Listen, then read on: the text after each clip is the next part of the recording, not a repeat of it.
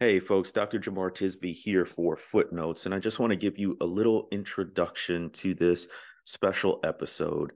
A few weeks ago, Professor Julie Moore reached out to me about her story of her contract not being renewed at Taylor University, a Christian university in Indiana. The cause, the reason given for her contract not being renewed after decades of teaching was about racial justice. There was criticism about her composition class, which was themed on racial justice. And in particular, there were some quotes of mine. Now, she did not assign any of my books or writings in the actual syllabus. She was just quoting from me to help frame the theme of her composition class. So in this episode, we talked to Professor Julie. She walks us through in detail the story of what happened, which includes a lot of breaches of protocol. Things were not followed or on the up and up, completely blindsided her as far as this entire ordeal that she is still currently in.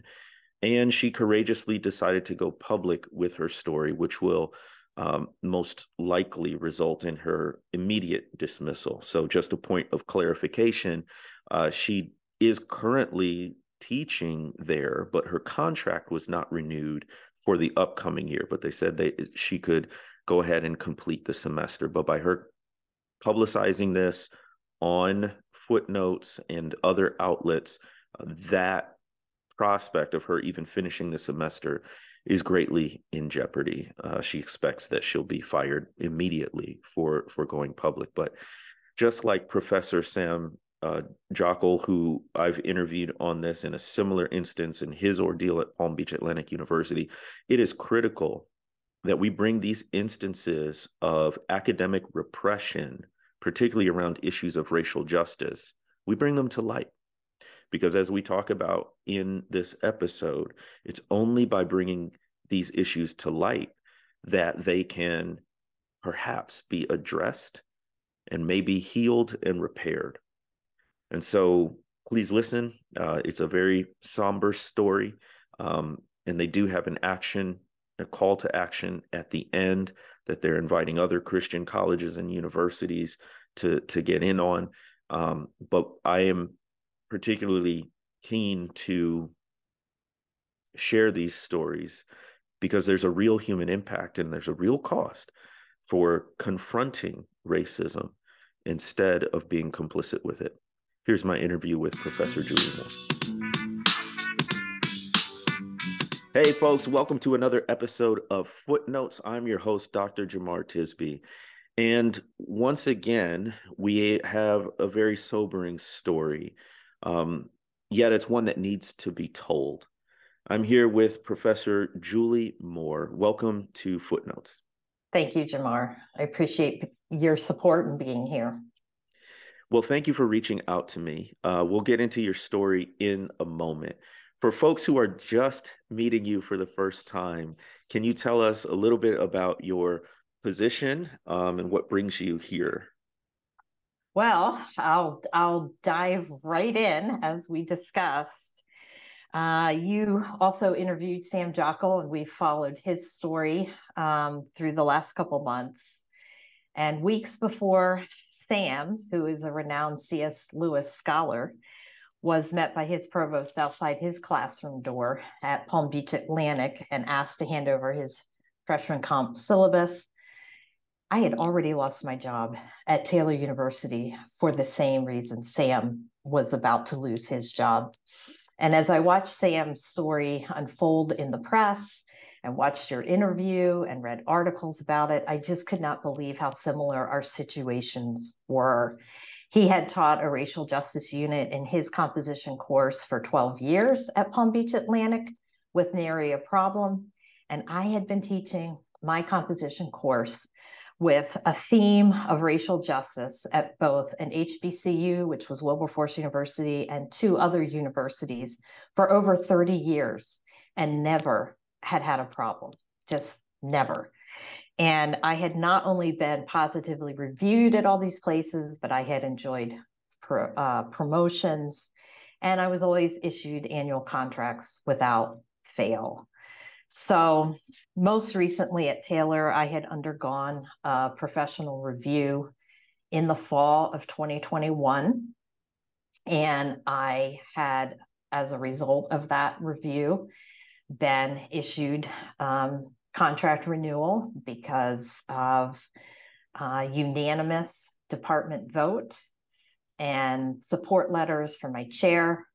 I had 3 interims that year. So it was my interim chair, my interim dean, and my interim provost at the time.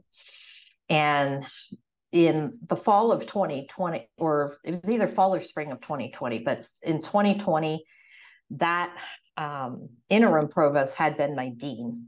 And he set up a written and stipulated in writing the protocol that we were all to follow for my review. I was supposed to put a portfolio of all my materials, all syllabi. I'm also a writing center director, so all my writing center materials as well on Blackboard. My department was to read everything thoroughly. So was the chair, dean, and my academic enrichment supervisor at the time.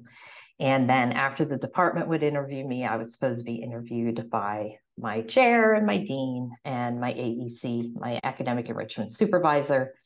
And then, you know, a decision would be made on my contract. And that followed the faculty handbook too, because the chair and the dean were supposed to make the final decisions. And just so folks are clear about the academic system, Taylor doesn't have a tenure process, but they have contracts that are for certain terms, and every so often your contract comes up for review. They look at this portfolio of material, folks get together, collaborate, decide if and for how long to renew that contract. Well, actually at Taylor, there is tenure. Okay. And there is a tenure review process. So that makes it different from Palm Beach Atlantic, where no one can get tenure. So at Taylor, the veteran professors do have tenure. They do have that safety and security. And Taylor has a long history of academic freedom and open and civil discourse on a variety of issues. It has just always been a place that's known for that. And in fact, attached to what denomination or tradition?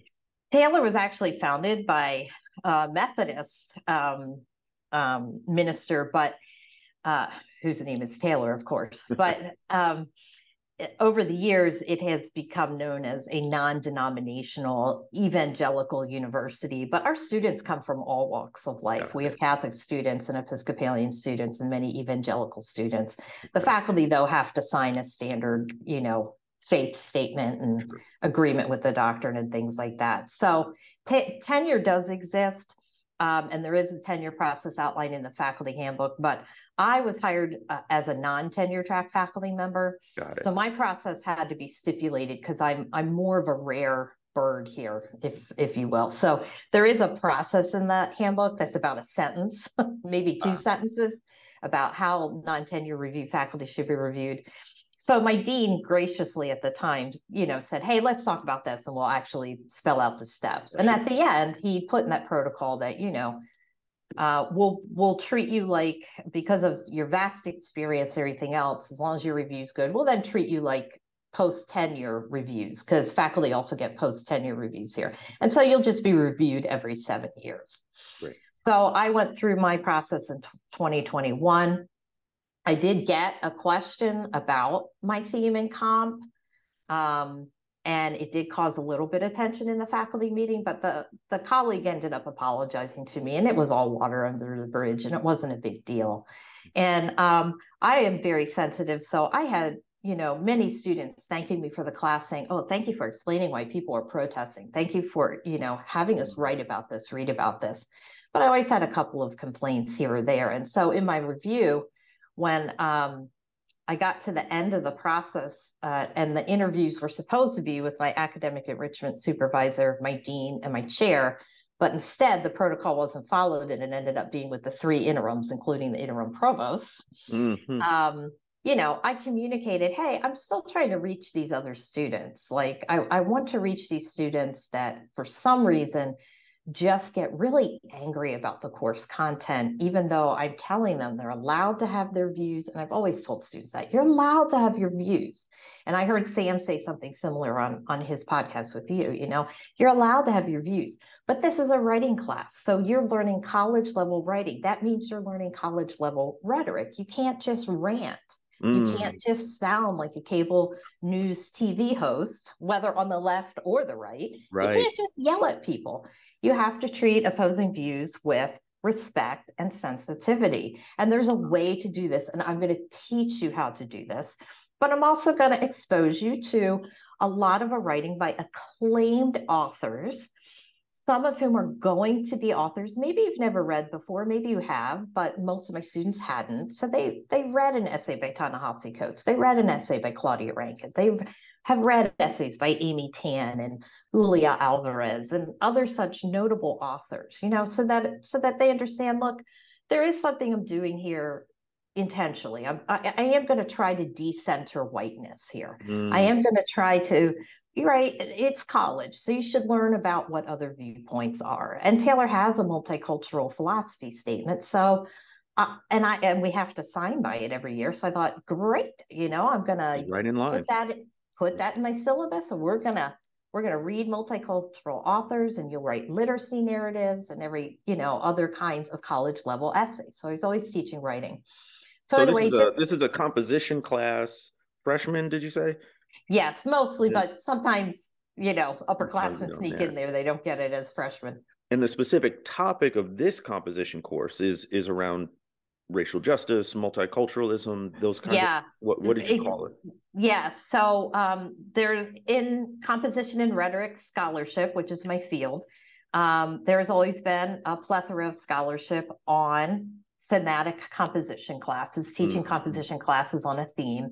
Myriad professors teach comp this way. So my theme, because of my Wilberforce years, has always been to touch on racial justice. Because when I went to Wilberforce, I was straight out of grad school. I had attended predominantly white churches, lived in a predominantly white community, went to predominantly white schools. And honestly, I was one of those clueless white people who, I went through culture shock when I landed there. But for 10 years, people were gracious with me. People were inclusive to me, loving to me, and really taught me, there is a parallel universe in this nation. And we're here to show you that you've been living in one universe. We're in a parallel universe.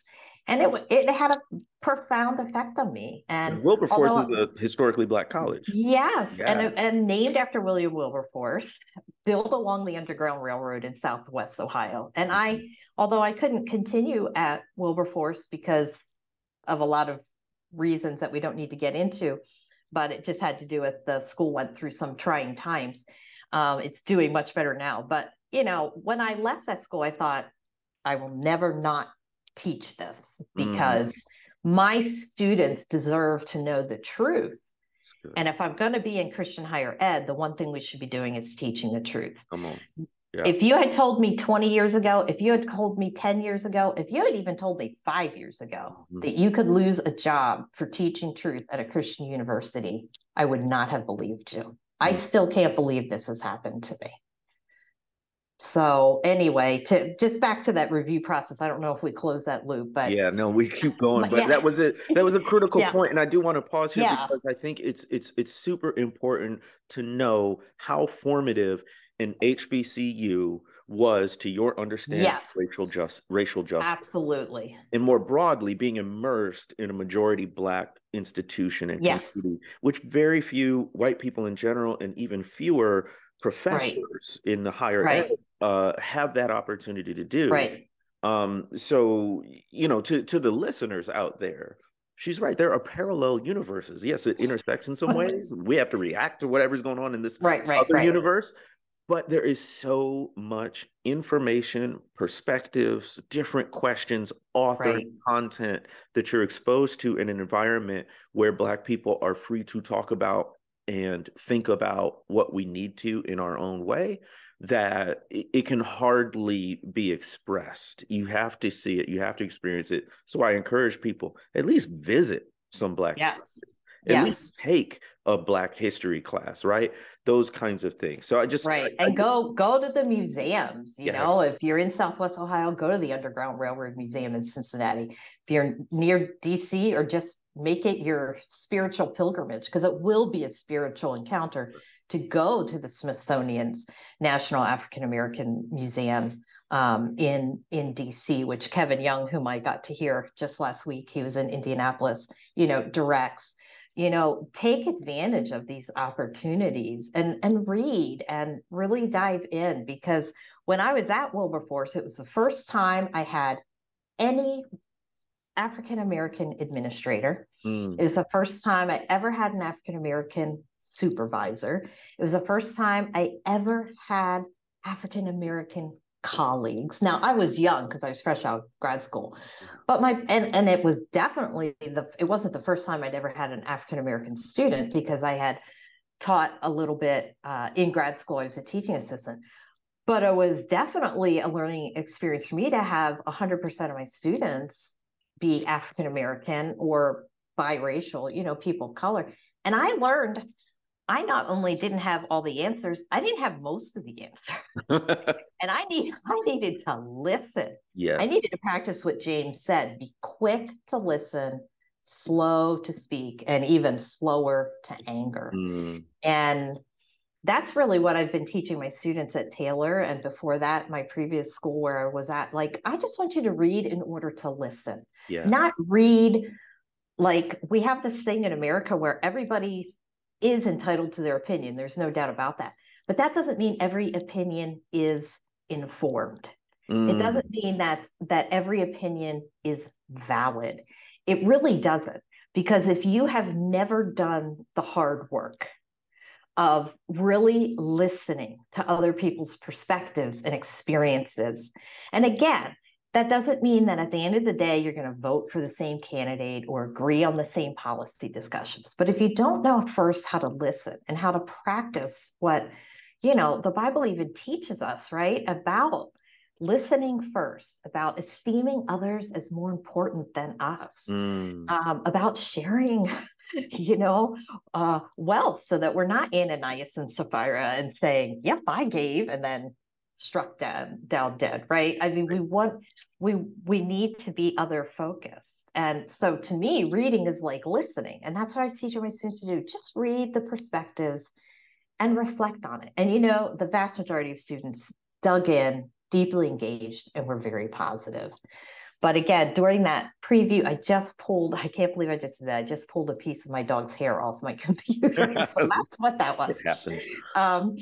As I taught here, during my review process, again, there were a couple students that just did not seem capable or willing to do that. Every article they read, whether it was Ta-Nehisi Coates' letter to my son, or Martin Luther King Jr.'s letter to a Birmingham jail, or Frederick Douglass's What to the Slave is the 4th of July, or Amy Tan's article on bad English, whatever the case may be, there'd always be, one or two students in the class who would just be angry.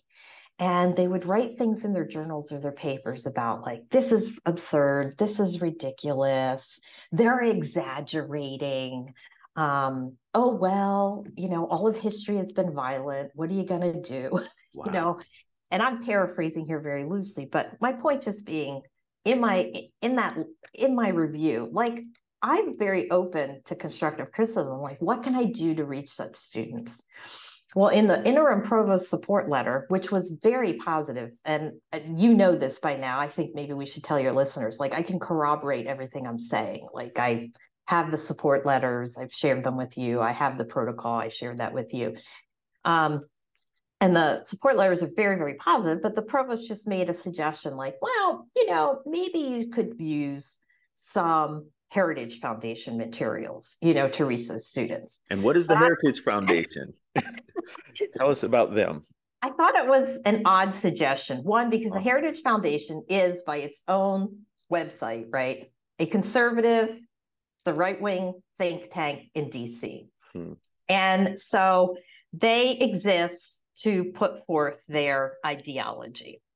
And I was teaching a class that was along the lines of the multicultural philosophy statement. I was just asking students to listen to the life experiences of people that maybe they have not had much of a chance to interact with. Because many of my students, certainly not all, but many of my students at Taylor, which is a PWI, it's a predominantly white institution in a PW state, a predominantly white state of Indiana, that a lot of them have come from very small towns. And they would tell me, they're like, I didn't meet a Black person until I came to Taylor. I never met a Japanese person until I came to Taylor. And we have international students, you know.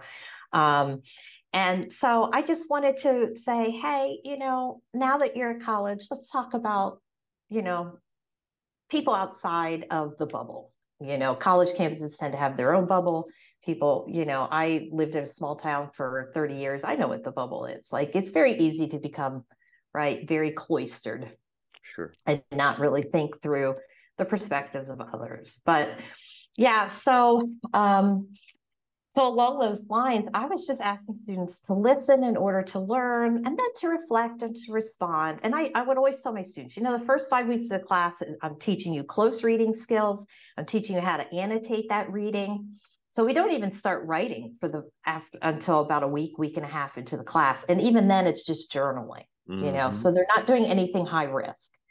And it's about reflection. It's about responding. And it's about, like, I just want them to show me I am willing to listen. So, and I tell them, argument is a very difficult, complex skill. We're going to get there, but not in the very beginning of the class. And so, even this past year, because so anyway, sorry, I keep losing the. There's so much to say. I know there's so much to say. But anyway, the interim provost made that suggestion in his letter, and I only mention it because this ended up being like the crux of why I ended up losing my job. Okay. So I talked to my chair, and again, the review process was very positive, got a unanimous vote, all positive support letters. So I got another contract. Talked to my chair about that Heritage Foundation suggestion, and he agreed, like, it was kind of odd. It wasn't really relevant because I'm not teaching a class on policy.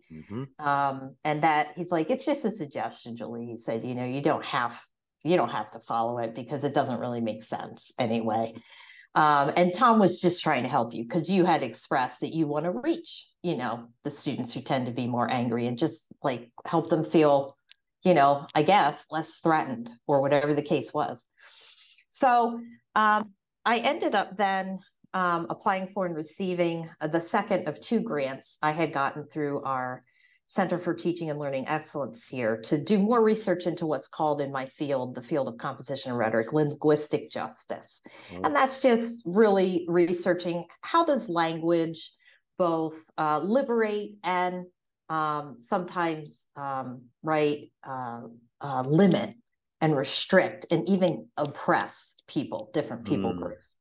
And so I came out of that and I thought, okay, you know, what I want to do now is I really want to go in the direction of literacy narratives. So I'm going to have students read acclaimed authors' own narratives of how they learned English, how they learned to write, why they write, things like that. And then students can write their own literacy narratives, how they learn to write or speak or read. And the papers were wonderful. And I assigned authors, you know, like I said, Amy Tan, Julia Alvarez, George Orwell's written a famous essay on why I write, and a variety of other, you know, acclaimed authors. James Baldwin got in there because he wrote about why Black English is a real English, which went, you know, right with what we were talking about. I'm gonna need your reading list. Yeah. That's amazing. So the students wrote beautiful, I mean, really moving literacy essays. And I thought, wow, that was really good. And it seemed to be a way into the same kinds of themes, but through a back door and maybe a door that was, for whatever reason, right, less threatening. So more not so maybe politically charged for some of the students, for whatever the case was. But anyway, and then, you know, we go into a second unit where they learn how to write a critique, a review, an evaluation. So they learn the principles now. They build on the principles of reflection and listening, and they build into that critical thinking skills of analysis, interpretation, and evaluation. In the past, when I taught in Ohio, I used to take my students to the National Afro-American Museum, which is in Wilberforce. It's actually our nation's first National Afro-American Museum before the later ones opened. And it's a small museum, so it's very doable to take a class over there, be over there for 2 or 3 hours, get a tour, and then they could review an exhibit. I've also had students review graphic novels. Lately, since the pandemic, we've been doing documentary films because they can access them right on their computers. So then we do that. And then the last unit is about the research paper, and they have to learn argumentative skills. And that's where they can dig in. If they want to choose a policy issue, they can.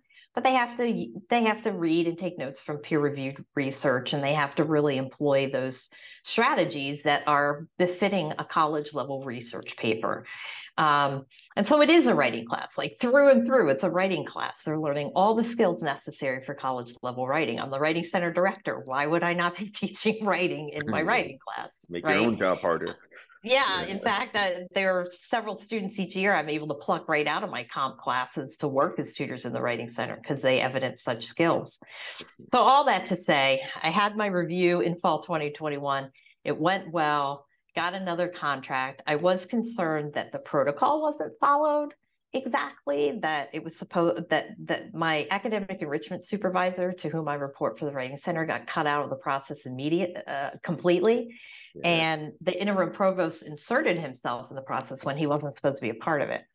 But, you know, my chair, like I said, I talked to my chair about everything. He's like, look, you had one of the most positive reviews of anyone. It's stellar. Your letters are stellar. We'll just make sure we follow it 7 years from now. And then January 27th of this year happened. Wow. And I was called into the provost's office, and I was told in no uncertain terms that because my composition class doesn't actually teach writing, and because my composition class lacks balance in terms of the assignments, which was never actually really defined, but he kept referring back to, you didn't do what you were told to do in that letter that told you to assign Heritage Foundation materials. Like, that was the reference he just kept going back to. Wow. And I just kept saying, wait a minute, how can you know, he was like, you don't really teach writing, you've made it into a sociology of race class. And I was like, what is going on here? Like, I was in utter shock. And I just, you know, I kept pressing him and pressing him and pressing him. And I kept saying, no, my class does all of this. And then he'd back off and he'd say, well, I'm not saying none of the class is about writing. I'm just saying that, you know, you don't, you know, do what you're supposed to do in the class. So I kept pressing and I kept pressing. And I suppose we should tell your listeners too, I recorded that meeting. So again, I can corroborate all of this that says it is legal in Indiana to record a conversation or a meeting as long as there's one party consent. I consented, so I could record it. So, and I have a transcript of it, you know, so I keep myself very consistent with the facts. You have the receipts. I have the receipts. Yes. And I finally pressed him, and you know this part too, because this is why I'm talking to you. I pressed him finally, and I said to him, okay, what materials are you talking about that you wanted me to balance out? You know, like, what materials are you talking about? And at first he's like, well, I don't want to get into specifics or whatever. And I just kept pushing him. And I said, well, what one in particular are you, like, can you give an example? And he eventually said, and I'm looking for it because I thought I would quote it if I could. Yeah, he said, at one point, I pressed Maxwell for specific details, that's the name of our provost, asking him what materials I'd assigned that he had found objectionable. He would not name any, but I kept pressing him further, and then he finally blurted, Jamar Tisby is the main focus. There it is. What? And I thought, that was my response in my head. I didn't say it out loud, but I thought, oh, there it is. That's what we're really talking about here. I see. So I actually responded to him, and I told you when I first contacted you, sorry, Jamar, I don't actually assign any materials by you.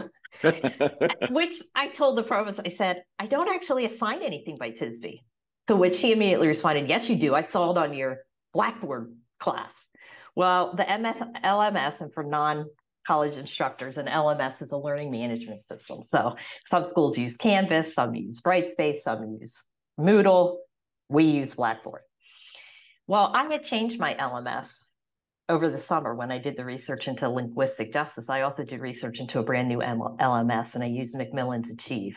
So I was using Achieve in the fall. I don't know what he was looking at. The only thing on Blackboard was my syllabus. Okay. So I do quote you in my syllabus. I quote the wonderful quotation you have, which I view as thoroughly biblical, from The Color of Compromise. The refusal to act in the midst of injustice is itself an act of injustice. Indifference to oppression perpetuates oppression. History and scripture teach us that there could be no reconciliation without repentance. There could be no repentance without confession. And there could be no confession without truth. That's what was quoted on the syllabus, and that's what he found objectionable, I guess, because that's what he named. Well, and he argued with me. He's like, I have seen the materials. You assigned Jamar Tisby. He's the main focus of your question. I was like, I don't assign anything by Tisby. Believe me, I would have loved to, but I didn't want to assign my students to have to buy another book. We already have a textbook, which was another thing I told the provost. I use a writer's reference by Diana Hacker and Nancy Summers. And Nancy Summers has since taken over all the editing because Hacker passed away quite a while ago from cancer. I mean, the book's been around for 30 years. It's a mainstay in college composition class. Yeah. It's a writing. It's not a sociology of race book. All the paper assignments, the literacy narratives in there, the multimodal text review, which right now is a film review's in there, the research papers in there. Yeah. What are you talking about? So he had somehow gone on, he didn't know anything really about your course. He had somehow gone on this management system that you weren't using, that only had the syllabus on it. And correct. You know, every syllabus basically has an opening kind of narrative to frame the class. Sure. He maybe read that or heard from somebody who read that. Right. Because I had in the syllabus, look, yeah, I mean, I put my syllabus, I don't try to trick students. So I put my syllabus, look, we have a course theme. Yeah. Here's the theme. Yeah. And I had a quotation from you. I had a quotation from Baldwin, had a quotation from two of the leading scholars in linguistic justice in my field, Dr. April Baker Bell, whose book on Black English is just phenomenal, and she's made tremendous contributions. The whole field of composition and rhetoric is, being led by these people. And Dr. Geneva Smitherman, who also is a scholar in the field. And but he didn't mention any of those. I was kind of surprised he picked on you, but he didn't say James Baldwin, But no, it was you. It was you. Maybe that was the only name he could remember. I don't know. I do like to give people the benefit of the doubt, but it was surreal. So, to have him insisting that I teach materials you've written and assign materials that you've written when I actually don't and never have. It just has never fit into the class the way I do the class. Because again, I'm not looking at policy, and also I'm not teaching sociology, and also I'm not teaching history. And your books are about policy, sociology, and history. So I'm not assigning that. I'm assigning writing by acclaimed creative writers of creative nonfiction, writers of poetry, writers of, the wonderful writer, like Amy Tan from the Joy Luck Club. Like, she's written essays on learning English and her mother's English. That's a great essay to assign. Well, I don't know if to apologize or to cheer if I played some part in your dismissal. I know. So this is your claim to fame. And I thought after it was all said and done, and I realized, wow, I am not going to get my job back. Like, he's just going to be insistent. He just would not change his mind. At the end, after I did everything I could to refute every accusation he threw at me, he actually said, I'll pray about it. I'll think about it. I'll take these things under consideration. Because I kept saying, I had a positive review. I had a stellar review. I'm not saying it was perfect, but it resulted in a unanimous vote to continue my contract. It resulted in 3 extremely positive support letters that didn't have a negative thing to say about me, but it had that one suggestion, and he was zeroing in on that one suggestion. And the fact that it was Heritage Foundation, it's just so bizarre. Yeah. And so that meeting, was that the meeting where you found out you were dismissed? Yeah, I got a really vague email on January 26th, and the email just said something along the lines of, "Hey, can we get this meeting in before spring semester begins?" And I thought, Whoa. what is going on? Why am I being called to the provost's office? Because we have a January term. So this was the day in between the end of the January term and the beginning of spring. And I asked my academic enrichment supervisor here, he's like, I have no idea what's going on, but I got called to the meeting too. Well, unbeknownst to me until after that meeting, my chair was never involved. And I found out from my chair and my academic enrichment director, neither one was consulted. Neither one was told what was going to happen. So the provost went around them completely. That's the other thing that gets me about your situation, Professor Sam's situation, other situations that I'm sure are out there is, just from a very basic protocol level, a very basic HR level, that things are not being followed. And then for this to be a Christian institution, right? Yeah. Like integrity and character matter.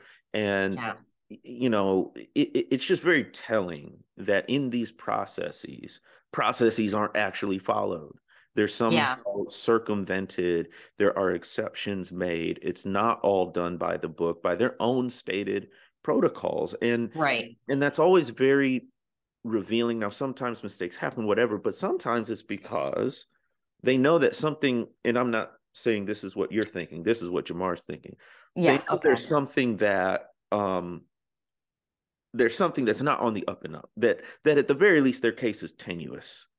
And so they go through all of the necessary steps, because if they did, it would actually come to light that, hey, there's no substance behind it. It actually reminds me of what you were saying about your students, where you can't just rant. You can't just vent. You can't just have an opinion that's not informed and backed up.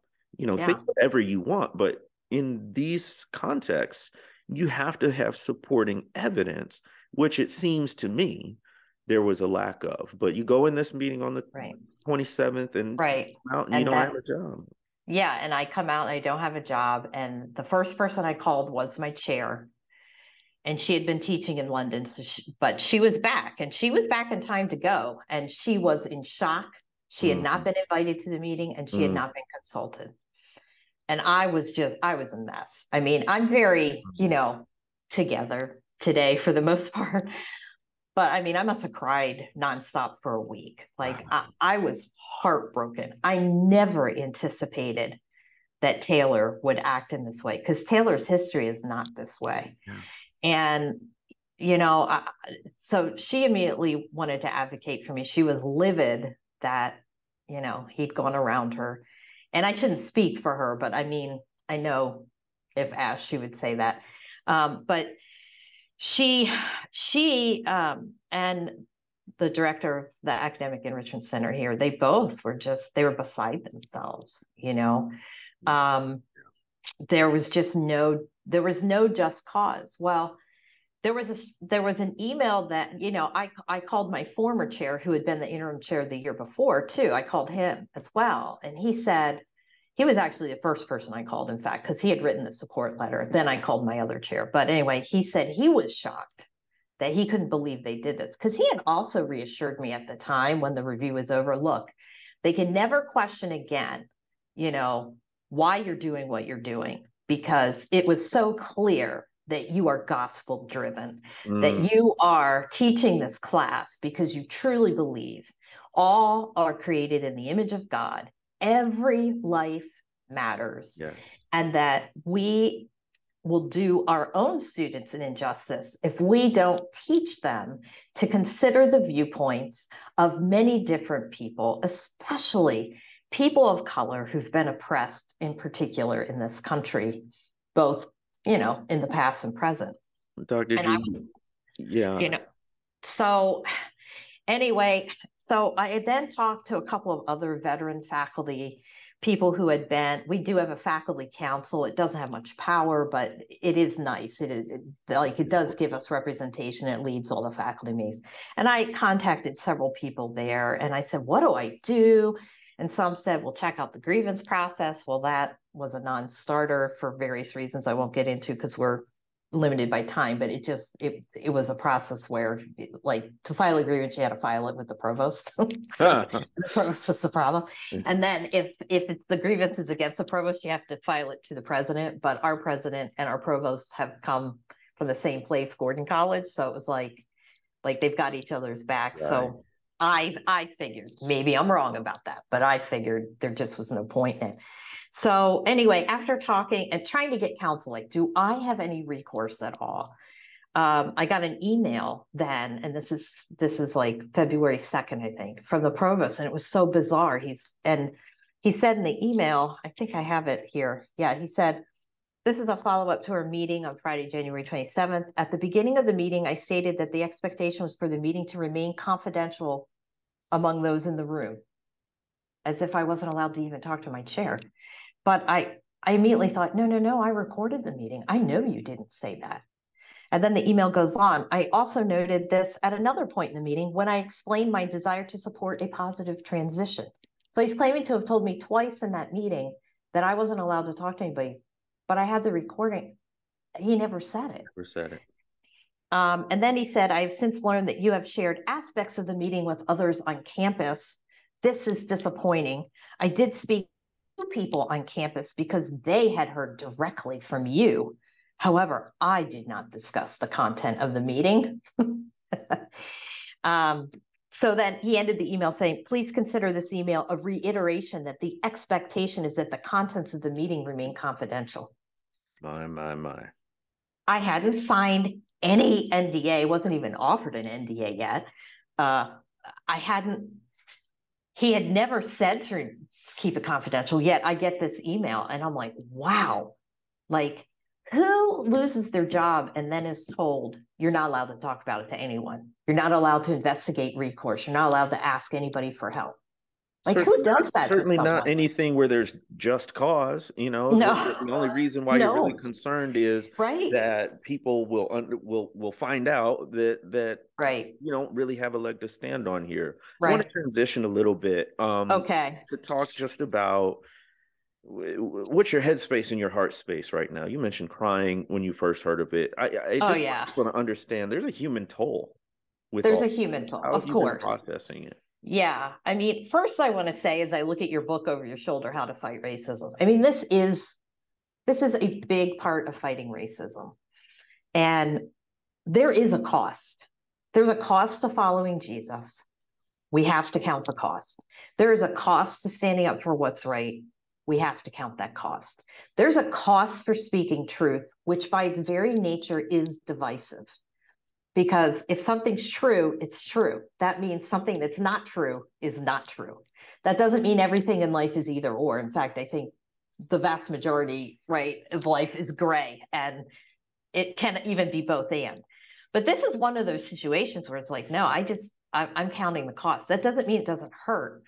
But it also means like, okay, I've been hurt, but nothing compares to the Black, Indigenous, and other people of color who have been hurt in this country because of the oppression they have faced, whether it's a million microaggressions at a place where it's death by 1,000 paper cuts, or whether it's macroaggressions because they're labeled with racial epithets or called names, or whether it's even worse than that, right? It's death. It's death because they're not allowed to exist in their Black and brown bodies, because they're always viewed as suspicious and untrustworthy, right? So yeah, I'm counting the cost. I have cried a ton, and it's not a competition between who suffers, right? Like the fact is, Martin Luther King Jr. was right. We are all interrelated. And also the scriptures are right. We are all connected in the body of Christ. When one suffers, we all suffer. whether we want to admit it or not. And that's the thing that's so disturbing about a decision like this. Yes, I've lost my job. I have no idea where I'm going to find another job. You know, Sam said the same thing when he talked to you. It's like, okay, I'm applying to as many places as I can. But that's not even the biggest issue here. The biggest issue here is that we have administrations at CCCUs who are shutting us down when all we're trying to do is say, you know what? I have Black and brown sisters and brothers in Christ who are hurting. I hurt because they hurt. I want to teach you about this. I want to help develop empathy in you and compassion in you. I want you to understand that when Taylor says it has its multicultural philosophy statement, that has to get legs to it. It can't just be, right, we're all united in Christ and we all love each other. That takes care of it. You actually have to do something. Like, we have to act. We have to speak out. And we have to say, you know what? I'm going to step aside and I'm going to follow you now. Because I think we need Black, Indigenous, and other people of color to lead us, because we've been so blind to their pain and we have been so callous to their pain in many ways. And I think that we should listen to them when they tell us they're hurting. So let's read their essays about that. I don't think we should say that they're ridiculous or that they're exaggerating. I think we should say, oh my gosh, I am sorry. Because that's why your quotation is so important. You can't confess sin unless you first know what the sin is. And if you don't teach truth, you will never know what sin is, because you'll get to just gloss over it and continue on. So you have to have the truth first, then you have confession, then you have to have repentance. Repentance isn't a dirty word. You know, some people want to say reparations, that's a dirty word. No. Like, how many Bible verses are that, like, if you steal from someone, you're supposed to repay them 7 times? I think there's a verse in Leviticus like that. Other verses even make it more. What are we talking about here? What is repentance? Just lip service? I'm sorry, that's not repentance. Like, I was always taught in my church growing up, repentance, right, is doing a 180 and heading in the other direction. That's right. So let's stop doing the things that hurt people. I don't want to make it too simplistic, but to me, at the root, it is as simple as be kind to one another, but also look at the systems you have in place and understand who they're hurting, how they're hurting, and then change the systems. You have to. You can't just walk around blindly and say, well, racism's just about me and Jamar, and as long as I'm nice to Jamar and he's nice to me, we're good. No, because there's systems in place that may, be oppressing me as a woman, that certainly are oppressing people of color in this nation, that are oppressing, the right to speech or whatever else. And so we need to fight for those liberties and those freedoms and to change the systems that cause oppression. And that's not Marxist, by the way. Like, it's Jesus. that might be in part Marxist, but right, Marxism comes up short because that's dialectical materialism. There's no spiritual reality there for the full throttle, right? And I know there's all kinds of variations there. Right. But yeah, it's Jesus. That's Jesus. That's just Jesus. Well, you're a professor and a preacher too, which is great. I can get a little passionate. As well, you should. Yeah. And as we're talking about passion, as we're talking about systems, let's talk about action steps. So you mentioned something called the CCCU. Yeah. Stands for Council of Christian Colleges and Universities. Right. And you and Professor Sam have been in contact, and you've come up with something which I wonder if you'd share with the group, because it's about moving forward and enlisting help. And I also want to say, as a caveat, Shirley Hoekstra, who's the current president of CCCU, she's been supportive of me and my work, invited me to speak at their triennial conference.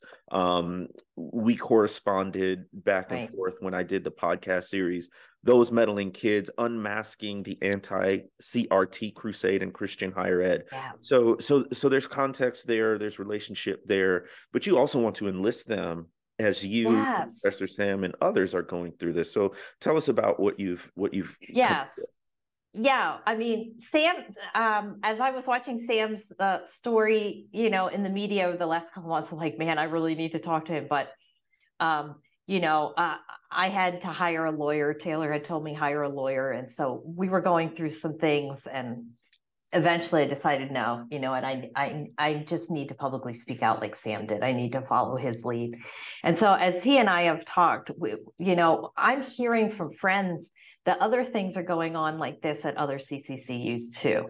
That the words diversity, equity, and inclusion are now, and that's happened here too. That we've been told, no, you can't use those words. We've been told, Taylor, only use the word multicultural. But like, I'm old enough to know that 25 years ago, multicultural and multiculturalism were bad words too. Yep. And in fact, that was one of the things that confused me about the Heritage Foundation suggestion, going back to that just for a second, because I actually looked up the Heritage Foundation. What do they say about multiculturalism?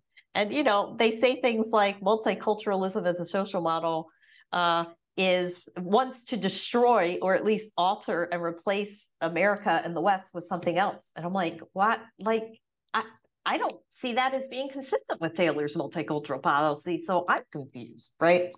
So anyway, Sam and I have talked. It's like, well, we're really concerned. Like, we've lost our jobs. We're not getting our jobs back. We know that. But we are concerned because, again, lives are at stake, right? Jobs are one thing, bodies, lives, minds, that's a whole nother thing. So we have actually come together and written a statement, just really asking, even urging the CCCU to say, look, you have diversity, equity, inclusion on your website. You have DEI resources that you are promoting and asking CCCUs to use. And yet you have member institutions acting contrary to what is truly, I believe, biblical teaching on how we are to treat those who are our brothers and sisters in Christ, but also those that we are supposed to just treat with dignity anyway, because they're humans created in the image of God. Right. And so that's what we've written up. I don't know if you want me to read it or if you just want to post it. It depends on how much time is left, but we have written up something that just is calling upon the CCCU to say something and to act.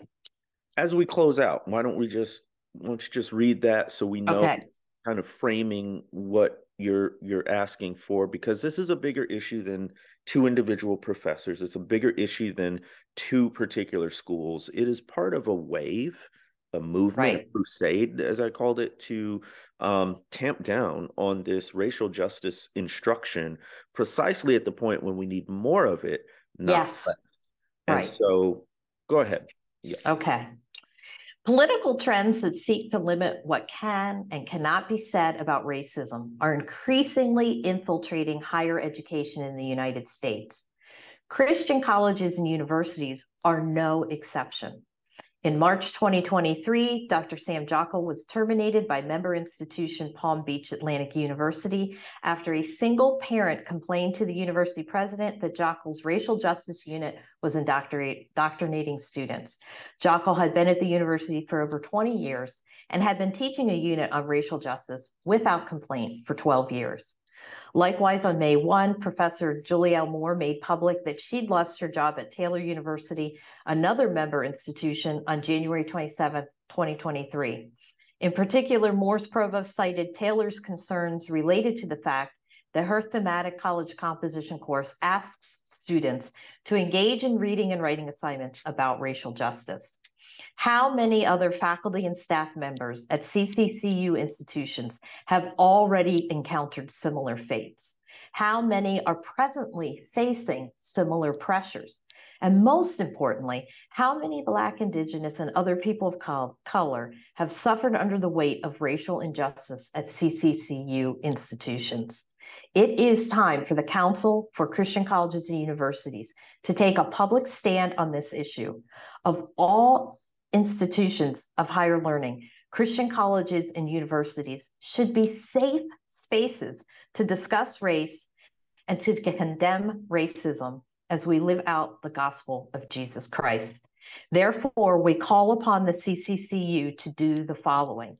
1, publicly chastise Palm Beach Atlantic University and Taylor University.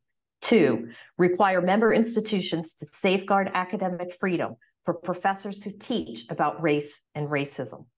3, acknowledge that systemic racism exists and is related to, but not the same as, individual racial prejudice. 4, apologize to BIPOC faculty, staff, and students for the CCCU's negligence in holding its member institutions accountable for the crushing weight of white supremacy embedded in their own campus cultures. And 5th and finally, hold its member institutions accountable for implementing and maintaining diversity, equity, and inclusion policies consistent with the CCCU's own, quote, commitment to racial justice and racial reconciliation, unquote, as well as with its acknowledgement that the, quote, history of the human race is replete with profound racial discord, unquote. Professor Julie, thank you so much for that. As we close out here, how can we support you personally as you're going through this? I welcome all prayers. The Quakers have a wonderful saying about, I will hold you in the light. So hold me in the light, hold my family in the light. I do have a daughter to support, and I need a job, obviously, but I don't want this just to go away, you know, when I get a job or Sam gets another job. Like I want to continue the work that really my experiences at Wilberforce instilled within me, experiences that I am sure were orchestrated by the Holy Spirit. That this is not, as I would tell my students over and over again, this isn't a political issue. I mean, it is, but it's not. It's a gospel issue. And that is absolutely true, right? God's not American. He's not Democrat or Republican. He is the God of all of us, and he cares and loves for all of us. And American politics cannot cloud our process of discernment about what is and isn't true. We need the Bible for that, and great teachers like you, Jamar. I appreciate that. This will not be the last we hear from you. I've got a Substack post where you generously share your story in detail, and this is a developing story. So thank you for sharing it with us. We are holding you in the light. And thank you. Yes, thank you.